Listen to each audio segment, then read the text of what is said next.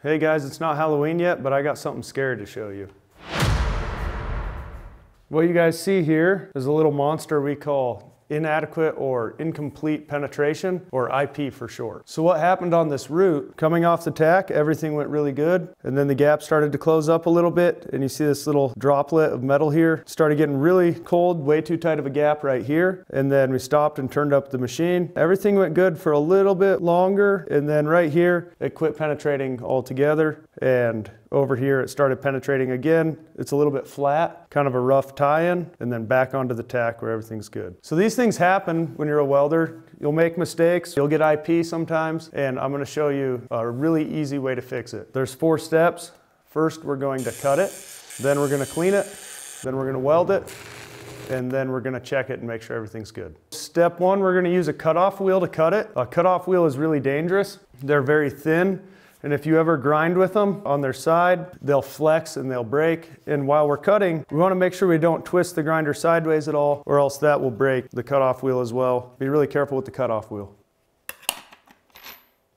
It's really important that we stay right in the center of the weld. It's easy to get off to one side of the root or the other. If we do that, then we'll end up laying a root in right next to our root instead of through it, and that'll give us 2 roots side by side. All right, we got our cutting wheel on. Now we're gonna grind this guy out.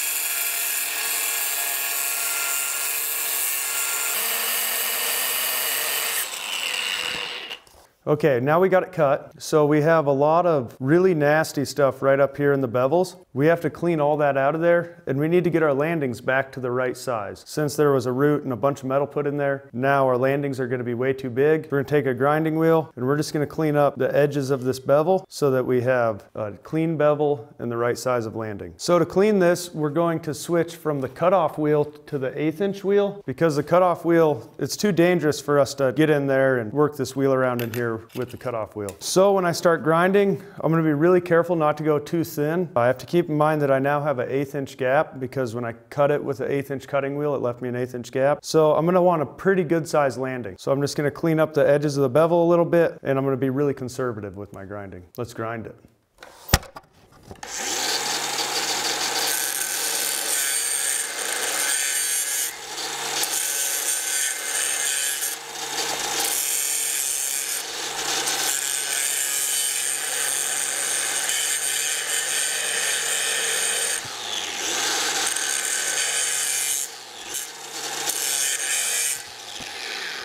Now that we're done with step 2, on to step 3, which is weld it. On our ESAB ES300i, I like to set it to 90 amps for the root repair. Make sure that we're on the 60-10 setting. That's going to be a lot more crisp than the other settings. And it's going to make sure that we get all the way through and get good penetration and seal up that root on the root repair. To make this repair, I'm going to use an 1/8 inch 60-10. I'm going to start out with a really direct angle. I want to make sure I get through right away, and then if it gets a big keyhole, I'm going to lay that angle back and pick up speed.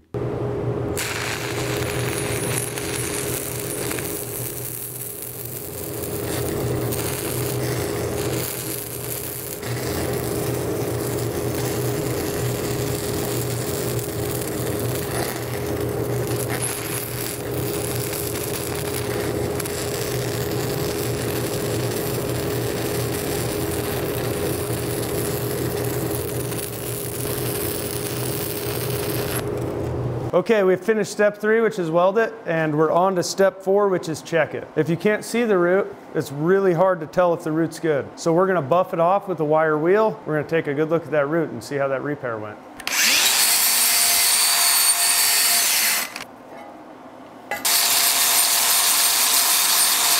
The repair's a little bit fat, but we got the job done, and it's all tied in and looks good all the way up until this tack.